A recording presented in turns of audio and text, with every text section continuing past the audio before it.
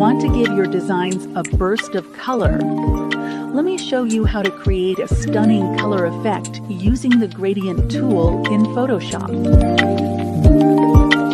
First, select the area you want to modify using any of the selection tools available in Photoshop. Once you have your area selected, go to the Layer Styles menu and click on Gradient Overlay. Here, you can select from a variety of gradient presets or create your own custom gradient by adjusting the colors and stops. Finally, adjust the opacity of the gradient layer to blend it with the original image and achieve the final color effect.